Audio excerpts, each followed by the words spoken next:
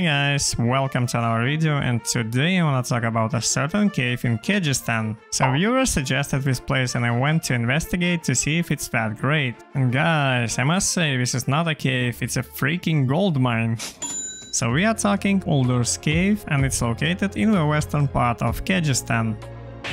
It has no boss, spawns a lot of elites which aren't that hard to kill, has solid objectives like slay all enemies while also having nice regular mob density. It spawns a few shrines to help you out just in case you are not that great at slaying yourself. We all know the druid meme, right? My hurricane is ticking for 17 damage.